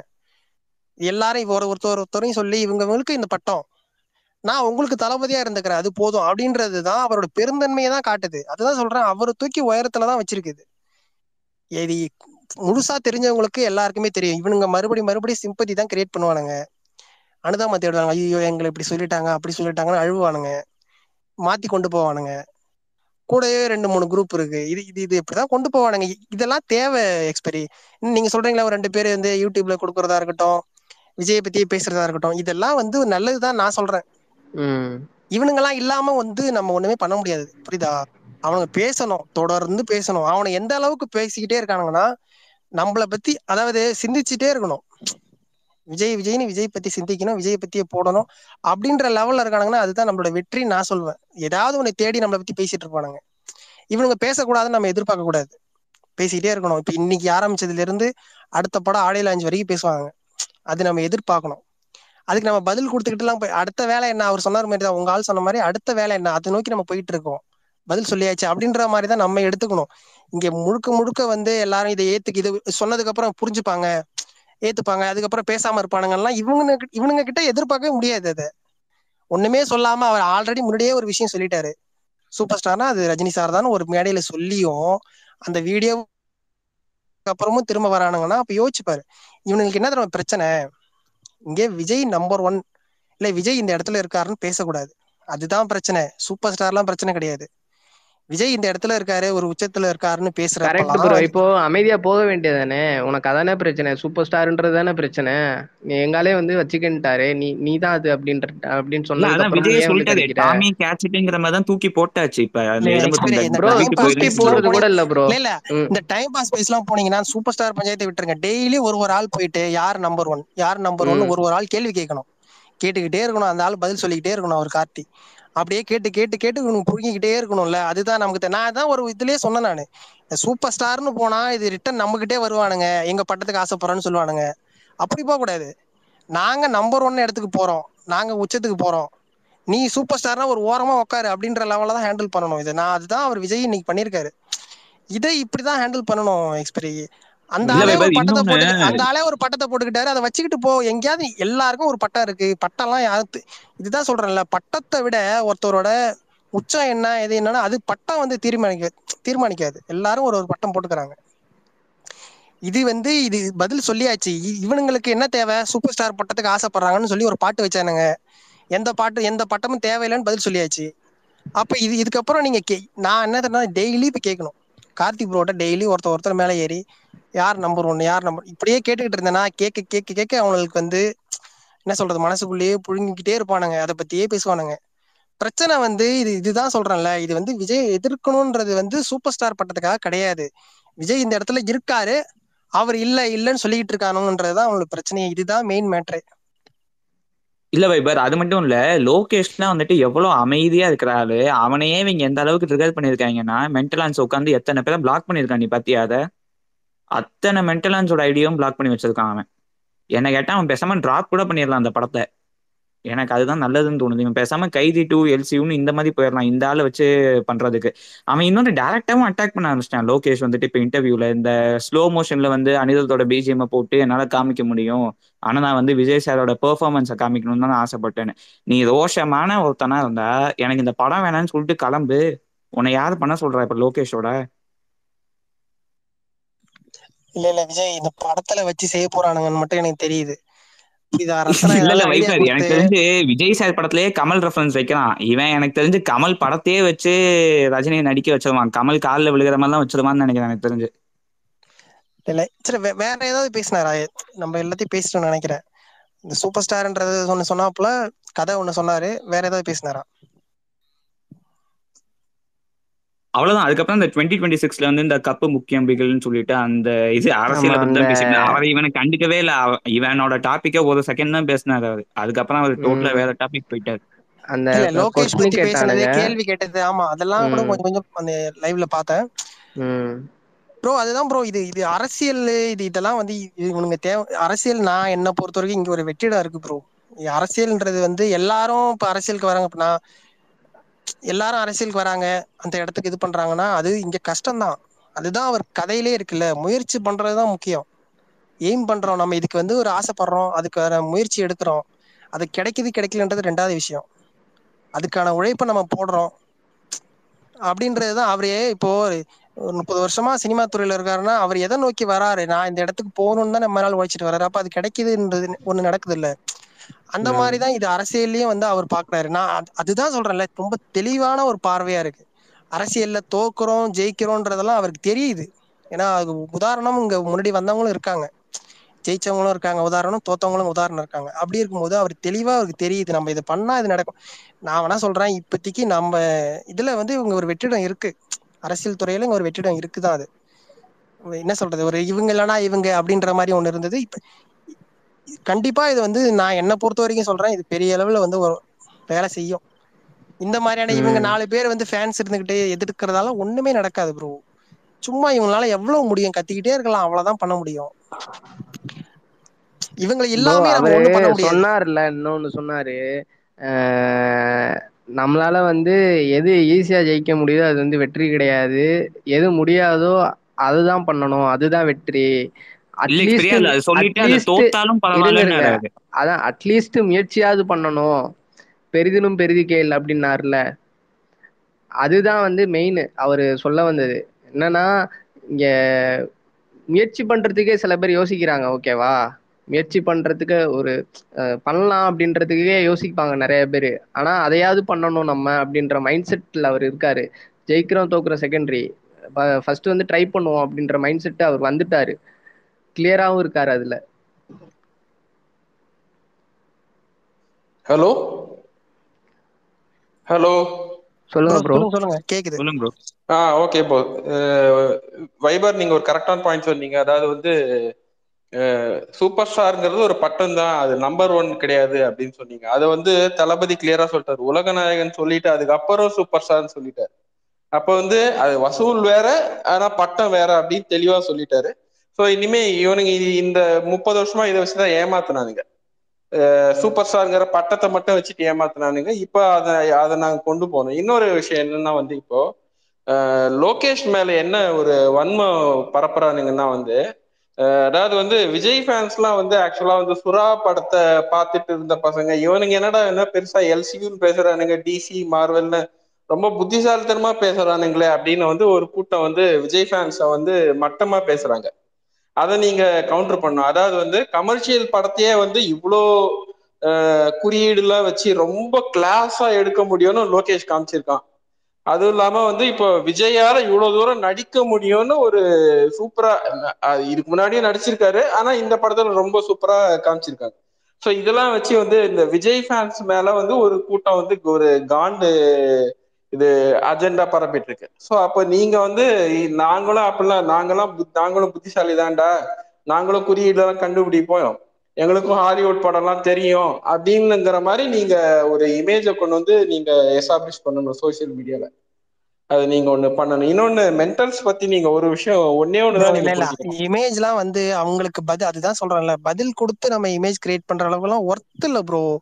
நான் சொல்றேன், நம்ம இப்போ நான் ஒண்ணு சொல்றேன், நீங்க ஒண்ணு ஏத்துக்கிறீங்க, அதுல ஏதாவது ஒண்ணு நம்ம ஏதாவது கருத்து வேறுபாடு இருக்கலாம், அந்த மாதிரி எல்லாம் கிடையாது. அவனுங்க நோக்கம் என்னன்னா சிம்பிள், புரியுதா? அவங்கள்ட்ட நம்ம பேசியோ இல்ல இது புரிய வச்சோ இதெல்லாம் வந்து நடக்காது. அவர் எவ்வளவு பெரிய, அதுதான் சொல்றேன்ல, நீங்க சொல்ற மாதிரி இங்க மொத்தமா ஒரு ஒரு சுத்து இருக்கு விஜய் விஜய் சுத்தி அரசியலுக்கு வர போறாரு. இப்ப அவனுங்க அரசியல் ரீதியா ஒரு குரூப் இருக்கு, சினிமா துறையில ஒரு 4-5 பேர் ஆல்ரெடி போட்டியா இருக்கிறவங்க ஒரு குரூப் இருக்கு. இது வந்து தெரியுது இல்ல தெளிவாவே. இது யாருக்கு நடக்கும்னா, அதாவது நம்ம ஒண்ணு சொல்லுவோம்ல, ரொம்ப இந்த என்ன சொல்றது, ரொம்ப உயரமா இருக்கிறவங்க தான் கல்லடிப்படும் அப்படின்ற ஆமா, மாதிரி. ஆப்பையா அந்த இருக்கிறவன யாரும் கண்டுக்க மாட்டாங்க. அந்த மாதிரி வந்து இது வந்து இதுதான் நல்லதுன்னு நான் சொல்றேன்ல, இது தேவைன்னு சொல்றேன். நல்லதா கரெக்ட் கெட்டதோ கரெக்ட். ஒரு ஆளை பத்தி பேசணுங்க, அவ்வளவுதான். ஆமா ஆமா. இல்ல நான் நீங்க வந்து கெட்டதே மென்டல்ஸ பத்தி பேசுங்கன்னு ஒரே ஒரு சொல்றேன். பாயிண்ட் என்ன புரிஞ்சுக்கணும்னா வந்து மென்டல்ஸ் வந்து எது கிடைச்சாலுமே அவங்களுக்கு சாதகமா மாத்தனா எப்படி பேசினா அவங்களுக்கு சாதகமா ஒர்க் அவுட் ஆகுமோ அப்படிதான் பொசிஷன் பண்ணிப்பானுங்க. இப்ப இந்த கழுகுங்கிறதே வந்து விக்ரம் படத்துல வந்து ஆண்டவரை வந்து கழுகுன்னு லோகேஷ் காமிச்சிருந்தான். இந்த நாய் காக்கா கழுகுன்னு கதை சொல்லி இது கழுகுன்னு சொல்லிருச்சு. ஆனா இப்ப ரத்னா நல்லா அசிங்கப்படுத்தி விட்டான். ரஜினி எப்பவுமே அப்படித்தான். ஒருத்தவங்க அடையாளத்துக்கு வந்து நம்ம போட்டி போடுவான். அண்ணாத்தான்னு அண்ணாத்தா ஆடுறாரு அந்த பாட்டுக்கு தூக்கிட்டு சுமத்திர அண்ணாத்தான்னு ஒரு படம் எடுத்தாங்க. ரொம்ப கேவலமான ஒரு புத்தி. அது ஓகே, அதை விடுங்க, தனி டாபிக். இது நான் என்ன சொல்றேன்னா, இது நம்ம எவ்வளவு பேசிட்டோம், இது தொடர்ந்து ரொம்ப நாளா போயிட்டு இருக்கு. அது அவருக்கே தெரியுது, சோசியல் மீடியாவில இவ்வளவு ஒரு கலவரமா போயிட்டு இருக்கு, இவங்களை இவ்வளவு போயிட்டு இவ்வளவு ஹீட்டா போறதுன்றது அந்த லெவலுக்கு தெரியுதுன்னா அது உண்மை தானே. அது நடந்திருக்கு, இவங்க இந்த அளவுக்கு பேசியிருக்காங்க, அதுக்கு ஒரு பதிலா அவர் எவ்வளவோ நம்ம இது பண்ணியாச்சு. இப்ப நான் என்ன நினைக்கிறேன், இப்ப நீங்க தொடர்ந்து வந்து விஜய் பத்தி இவங்க பேசணும். நான் அதுதான் எதிர்பார்க்கறேன். நம்ம வந்து பதில் கொடுக்க கூடாது, இவங்க பேசிக்கிட்டே இருக்கணும், தொடர்ந்து பேசணும். இவனுக்கு ஏதாவது கதறிக்கிட்டாச்சும் இருக்கணும். ஒரு ஒரு ஒரு ஒரு வருஷத்துக்காச்சும் அந்த அடுத்த ஆடியோ லான்ச் வரைக்குமாச்சும் உனக்கு கதறிக்கிட்டே இருக்கணும். ஏதாவது பேசணும். அரசியலுக்கு வராருன்னா அரசியல் பத்தி ஏதாவது வருது, தேவையில்லாத விமர்சனங்களை வச்சுக்கிட்டு பேசிக்கிட்டே இருக்கணும். அது நல்லதுன்னு நான் சொல்றேன். இங்கே வந்து 50% வந்து விமர்சனம் தேவைப்படுது. நீ இங்க பேசு பொருளா இருந்தாலே போதும், விஜய் எங்க போய் வைக்கணுமோ அங்க தூக்கி வச்சிருவானுங்க. அது வந்து நடந்துகிட்டு இருக்குன்னும் போது இது வந்து நம்ம சொல்லவே தேவையில்ல. யூடியூப்ல 4 பேர் கதறானுங்க, 4 பேர் யூடியூப் இதை பத்தி பேசிக்கிட்டே இருப்பானுங்க. அது தேவை. இவன் என்னென்ன சொல்றான், இவன் இப்படி பேசிட்டாரு, அப்படி பேசிட்டாரு, இது சொல்லிட்டாரு, அப்படி சொல்லிட்டு அவனுங்களுக்கு தகுந்த மாதிரியான இதை கொண்டு போய்கிட்டே தான் இருப்பானுங்கன்றேன் நான். Correct correct. இப்ப அரசியல்ல கூட வந்து ஒரு ரொம்ப சிம்பிளான விஷயம் என்னன்னா வந்து, இது நான் சொல்றேன், நம்மளால எதுவும் பண்ண முடியாது. என்னன்னா வந்து இப்போ கமல் வந்து அரசியல்ல தோத்தது வந்து விஜய்க்கு ஒரு பாடம். என்னன்னா அரசியலா இருந்தாலும் நீங்க விக்ரம் படத்து மாதிரி அரசியல் எடுத்தாதான் அரசியல் கொஞ்சமாவது செல்ஃப் எடுக்கும். நீங்க அரசியல்ல போய் அன்பேசியம் வச்சு படமா எடுத்தீங்கன்னா அரசியல்ல இந்த மாதிரிதான் கமலுக்கான ஆண்டவருக்கானது மாதிரிதான் ஆகும். ஸோ அது வந்து விஜய் சாருக்கு வந்து இப்ப அரசியலுக்கு வர்றாருன்னா அது வந்து தளபதிக்கு ஒரு பாடம். அந்த வகையில அவர் கரெக்டா தான் இப்போ ஒரு எதிர்ப்பு ரஜினியை வச்சு ஒரு எதிர்ப்பு அரசியல் பண்ணியிருக்காரு. இன்னும் ஒரு 2 வருஷம் கழிச்சு திமுக எதிர்க்கணும், அந்த மாதிரி போகணும். அது சரியா தப்பாங்கிறது வேற விஷயம். ஆனா அரசியல் அப்படி பண்ணாதான் நீங்க இது பண்ண முடியும். அரசியல்ல ஆண்டவர் மாதிரி அன்பேசியம் எடுத்துட்டு இருந்தீங்கன்னா நீங்க அது நல்ல பேர் கிடைக்கும், வேற எதுவுமே கிடைக்காது. அவ்வளவுதான். இல்ல ப்ரோ, கடைசியில அல்டிமேட்டா என்னன்னா முயற்சி பண்ணணும், அவ்வளவுதான். பயந்து உயிருக்கு பயந்து ஓடக்கூடாது, அவ்வளவுதான் அல்டிமேட்டா. காசுக்கு செலவு அது பண்ணணும், இன்னும் தமிழ் பெரிய மக்களுக்கு நம்ம தைரியமான காசு விஷயம். செலவு பண்றதுக்கு பயப்படக்கூடாது. இப்ப இந்த டிமானிட்டைசேஷன் நடந்தப்ப கூட வந்து மென்டல் வந்து ட்வீட் போட்டான், சப்போர்ட் பண்ணி ட்வீட் போட்டான். ஆண்டவர் வேற மாதிரி சப்போர்ட் பண்ணி ட்வீட் போட்டாரு. அது தப்புன்னு 2 வருஷம் கழிச்சு தான் மன்னிப்பு கேட்டார். ஆனா விஜய் பண்ணதுதான் இருக்கிறதுலே சூப்பர். என்னன்னா வந்து 3வது நாளே விஜய் வந்து என்ன பேசினாருன்னா, ஐயா ஏதோ பண்ணிருக்கீங்க, மோடி ஐயா ஏதோ பண்ணிருக்கீங்க, கருப்பு பணத்தை ஒழிக்கணும்னு சொல்றீங்க, பொருளாதார மேதைகள்லாம் என்னென்னோ சொல்றாங்கய்யா, எங்களுக்கு ஒன்றும் புரியலையா, நல்லது நடந்தா சந்தோஷம்தான். ஆனா நியூஸ் சேனல்ல எல்லாம் பாக்குறோம்யா, ஏழைங்கெல்லாம் வந்து அங்க கஷ்டப்படுறாங்க, அதுதான் கொஞ்சம் வருத்தமா இருக்கு அப்படின்னு அதை 3வது நாளே சொன்ன ஒரே நடிகர், ஒரே சூப்பர் ஸ்டார்னா அது விஜய் தான். அது வந்து ஒரு பெரிய அரசியல் தெளிவு இருந்தாதான் வரும். ஆண்டவருக்கே 2 வருஷம் கழிச்சுதான் வந்தது. இல்ல என்ன சொன்னாருன்னா, இது வந்து நல்ல திட்டம் தான், பட் வந்து கரெக்டான பிளானோட பண்ணிருக்கலாம் அப்படின்றதான் அவர் சொன்னாரு. ஓகேவா? 3வது நாளே வந்து ஏழைங்க கஷ்டப்படுறாங்கன்னு சொன்ன இந்தியாலே ஒரு பெரிய ப்ராப்ளம்னா அது விஜய் மட்டும்தான். வேற யாராவது ஒருத்தர் சொல்லிருக்காங்கன்னா பாருங்க. அதுதான் முக்கியம். ஒரு சிம்பிளான ஒரு விஷயம். வைபர் பேசியிருந்தாப்ல, வைபருடைய ஸ்பேஸ்ல வந்துட்டு ஒரு சான்ஸ் கிடைச்சது. ரொம்ப தேங்க்ஸ் வைபர். என்னன்னா சிம்பிளா வந்து தளபதி வந்துட்டு என்னைக்குமே மக்கள் பக்கம் தான் இருந்திருக்காரு, அதிகாரம் பக்கத்துல இருந்தது. இது நான் நிறைய இடத்துல நான் சொல்லிட்டு இருந்திருக்கேன். ரொம்ப சிம்பிள். எந்த ஒரு விஷயத்துலையுமே நீங்க ஜல்லிக்கட்டு இதுலேருந்து ஆரம்பிச்சு தூத்துக்குடி துப்பாக்கிச்சூடு, ஸ்டெர்லைட்டு, எந்த விஷயத்துலையும் எடுத்துக்கோங்க, அவர் வந்து சில விஷயங்களுக்கு குரல் கொடுக்காம கூட இருந்திருக்காரு. நான் இல்லைன்னு சொல்ல வரல. ஆனா மக்களுக்கு அகேன்ஸ்டா இருந்தது கிடையாது, அதிகாரத்தின் பக்கம் நின்னது கிடையாது. எப்பவுமே எளிய மக்களோட தான் நின்றுருக்காரு, மக்கள் பிரச்சனையோட தான் நின்றுருக்காரு. இதை ஒரு டாப் ஸ்டார்டப்ல இருக்கும் பொழுது இத்தனை கோடி ரூபா பிசினஸை வச்சுக்கிட்டு இவ்வளோ பெரிய பீக்ல இருக்கும்போது பண்றதுக்கு ஒரு பெரிய கட்ஸ் வேணும். ஏன்னா இன்னைக்கு இருக்கிற ஆட்கள்லாம் அவன் காலில் போய் விழுறேன், இவன் காலில் போய் விழுறேன், அவனோட நான் ஐக்கியமா இருக்கிறேன், இவனோட ஐக்கியமா இருக்கிறேன்னு சொல்லிட்டு இருக்கும் பொழுது, despite of the ID ride அது இதுன்னு பெரிய பொலிட்டிக்கல் த்ரெட்டு, மைனாரிட்டி சமுதாயத்திலேருந்து வந்துக்கிட்டு மத ரீதியாக உங்க மேல விமர்சனங்கள் இருக்குது, இவ்வளோ பெரிய பொலிட்டிக்கல் ப்ரெஷர்ஸையும் வச்சுக்கிட்டு தைரியமா இந்த மாதிரி முடிவு எடுக்கிறாருன்னா இவர் மக்கள் பக்கத்துல தான் என்னைக்குமே நின்றுட்டு இருந்திருக்காரு. ரெண்டாவது, அந்த டிமானிட்டைசேஷன் டைம்ல வந்துட்டு பெரிய பெரிய ஸ்டார்லாம் வந்து ரஜினிலாம் வந்துட்டு பார்த்தீங்கன்னா நியூ இந்தியா பாண்ட்னு சொல்லும்போது மக்கள் என்ன கஷ்டப்பட்டு இருக்கிறாங்க அப்படின்னு சொல்லிட்டு ஒன்று சொன்னாரு, நம்ம நாட்டில் பணக்காரங்க எத்தனை சதவீதம் இருப்பாங்க, அவங்க கிட்டே இருந்து இருக்கிற கருப்பு பணத்தெல்லாம் நம்ம எடுக்கணுங்கிறதுக்காக மீதி இருக்கிற எளிய மக்கள் எல்லாம் கஷ்டப்படுத்துறது எப்படி அப்படின்னு சொல்லிட்டு சொன்னாரு. அவர் ஒரு ஆக்டரா அவ்வளவுதான் மேக்ஸிமம் சொல்ல முடியும். ஏன்னா இந்த திட்டமே தப்புன்னு அவரால் சொல்ல முடியாது. பட் அங்க அந்த திட்டத்துல எளிய மக்களுடைய பிரச்சனைகள் என்ன அப்படிங்கிறது இந்த மீடியாவுக்கு வந்துட்டு சொன்னாரு. Hats off, big salute. அவர் வந்து அரசியல்ல ரொம்ப டிட்டர்மினேஷனோட இருக்கிறாரு. அவருக்கான முயற்சி, அவர் சினிமாலையும் சிரமப்பட்டு தான் வந்தாரு, கஷ்டப்பட்டு தான் வந்தாரு, நிறைய விமர்சனங்கள் ஒரு விஷயம், பெர்சிவியரன்ஸ் அவர்கிட்ட ரொம்ப ரொம்ப டாப். அவர் விடவே மாட்டாரு, கடைசி வரைக்கும் ட்ரை பண்ணுவாரு, ஸ்ட்ராட்டஜிக்கலாவும் சூப்பரா மூவ் பண்ணுவாரு, கரெக்டான ஆட்களையும் வந்து கூட வச்சிருக்காரு. எனக்கு தெரிஞ்சு நிச்சயமா அரசியல் அவர் வந்து ஒரு டெப்த் ஐடியாலஜி வச்சிருக்காரு. ஐடியாலஜிக்கலாவும் சரி, இஷ்யூ பேஸ்டாகவும் சரி, பெரிய லெவலில் அவர்கிட்ட ஒரு பிளான் இருக்குது. எனக்கு தெரிஞ்சு நிச்சயமா ஜெயிப்பார், அவர் அரசியல் ஜெயிப்பார். இது என்னுடைய, நான் ஒரு ஃபேனா சொல்லலை, அவரை வந்து நான் ரொம்ப டீப்பா வாட்ச் பண்ணிட்டு இருக்கிறேன். அவர்கிட்ட ஒரு கிளாரிட்டி இருக்குது. Is a man with plan. அவர் நிச்சயமா ஜெயிப்பார். இல்ல ப்ரோ, கண்டிப்பா. ஏன்னா அவர் வந்துட்டு ஆரம்ப காலத்துல இருந்தே நற்பணி மன்றமா வச்சிருந்தாரு. இப்ப கமல் சார் வந்துட்டு நான் ஃபேனாவே இருந்தாலும் அவர் பண்ண சின்ன தப்பு என்னன்னா, அது வந்து கடைசி நிமிஷத்துல அரசியலுக்கு வரேன்னு சொல்லிட்டு ரெடி பண்ணாரு. ஸோ அதனால அவர்கிட்ட பேஸ்மெண்ட்டே இல்ல. ஆனா இவர் வந்துட்டு சுறா டைம்ல இருந்தே இவர் வந்து அந்த பேஸ்மெண்ட்டை ரெடி பண்ணிட்டே தான் வந்தாரு. பூத் கமிட்டி மாதிரி எல்லாத்தையும் ப்ராப்பரா ரெடி பண்ணிட்டு வந்தாரு. ஸோ ஆப்வியஸா அவர் அந்த பிளான்ல கண்டிப்பா நல்லா தான் எக்ஸிக்யூட் பண்ணுவாரு. நிச்சயமா பண்ணுவாரு. நீங்க வந்துட்டு எனக்கு வந்து தளபதி கிட்ட பொலிட்டிக்ஸ்ல வந்துட்டு நிறைய பேர் சொல்லுவாங்க. இப்போ எங்க தளபதி ஃபேன்ஸ்லேயே நிறைய பேர் சொல்லுவாங்க, அவரை பீக் ஸ்டார்டம்ல பார்த்துட்டு இருக்கிறோம்.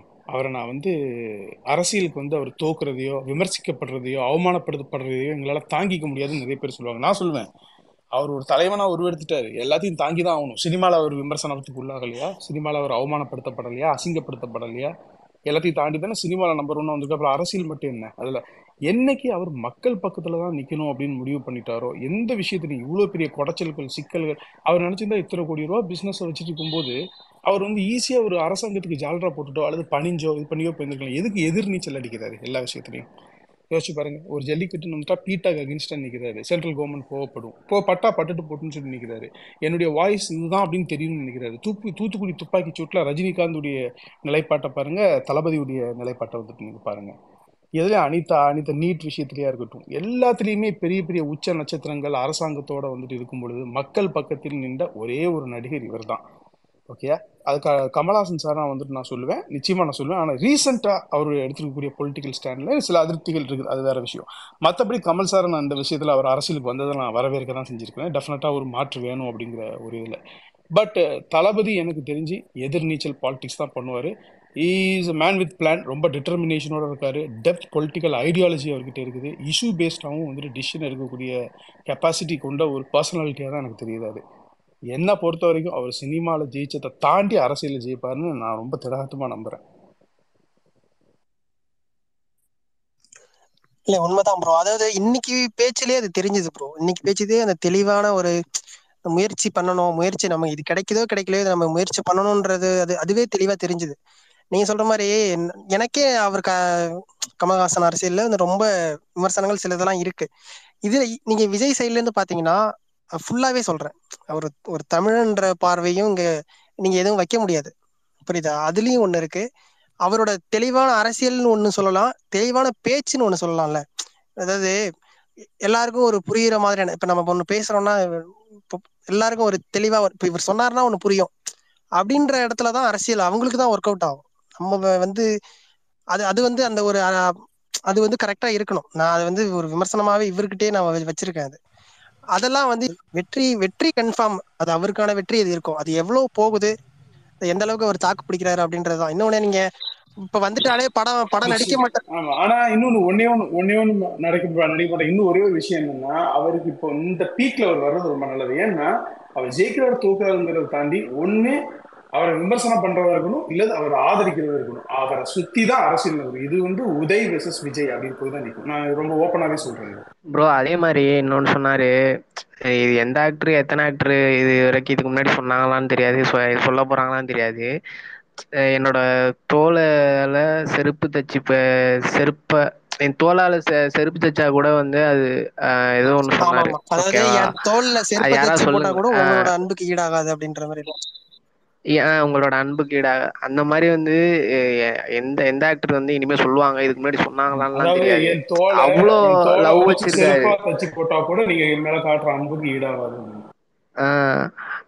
அந்த மாதிரி ஒரு ஆக்சுவலா எனக்கு அந்த மாதிரிலாம் அவர் பேசுனது வந்து எனக்கு ஒரு மாதிரி ஒரு கஷ்டமா தான் இருக்கு. இந்த அளவுக்குலாம் அவர் வந்து பேசணும்னு இந்த அளவுக்கு அவர் வந்து அவர் லவ்வை வந்து வச்சிருக்காரு எங்க மேல அப்படின்ற அதெல்லாம் வந்து கேட்கிறப்பே ஒரு மாதிரி இருந்துச்சு. ஆனா மனுஷன் இவ்வளவு இதா இருக்காரு அப்படின்னு. இல்ல இந்த மாதிரி பேசும்போதுதான் அவரோட சார்பு அவரோட எல்லாருமே வந்து அதிகமாவாங்கன்னு நான் நினைக்கிறேன்.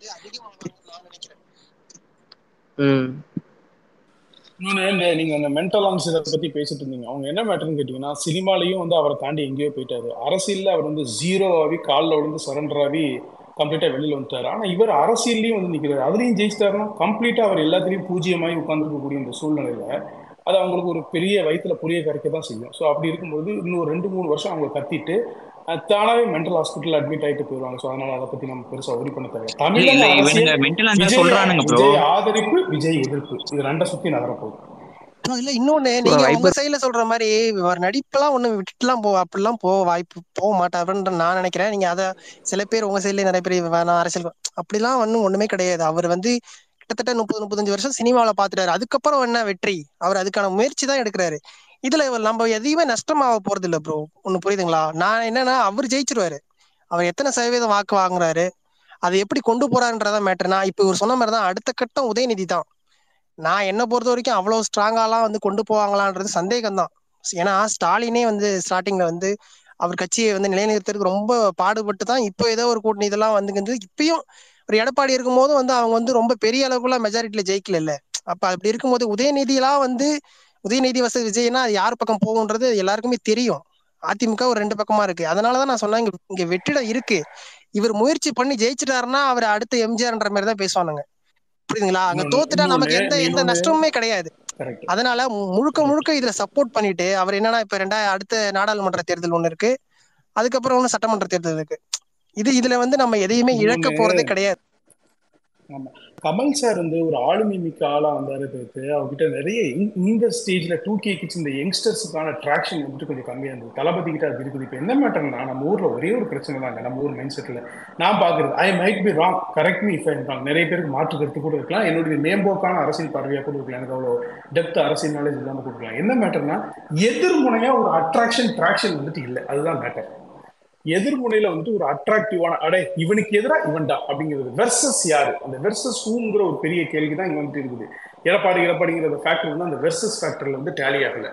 இப்போ அந்த மாதிரியான ஒரு சூழல் இருக்கும் பொழுது உதய் வெர்சஸ் விஜய் அப்படின்னு சொல்லிட்டு வந்தோம்னா அங்கேயும் ஒரு பெரிய ட்ராக்ஷன் கிடைக்கும். ரெண்டாவது, இவருக்கு இருக்கக்கூடிய பாப்புலாரிட்டிலேருந்து ஆரம்பிச்சு இவரை பத்தியே பேசுறது, இவர் கையை செச்சாலும் காலை செச்சாலும் தூக்குனாலும் எதை எடுத்தாலும் இதை பத்தியே பேச்சு, இதுவே ஒரு மிகப்பெரிய ட்ராக்ஷன். டெஃபினட்டா இது ஒரு பெரிய புல் இருக்குது அவருக்கு. அவர் சாதாரண சும்மா ஒரு சாதாரண ஃபோர்ஸா இருக்க மாட்டார், ஒரு பெரிய ஃபோர்ஸா இருப்பாரு. வெற்றி தோல்வி அப்படிங்கிறது வேற விஷயம், பட் டெஃபினட் பிக் வைப்ரேஷன். இல்ல கண்டிப்பா பாப்போம். அது இப்ப இந்த மாதிரி எல்லாம் இருக்கும்போது பொதுவான எல்லாருமே ஆதரிக்கிறதுக்கு தயாரா தான் இருக்காங்க ப்ரோ.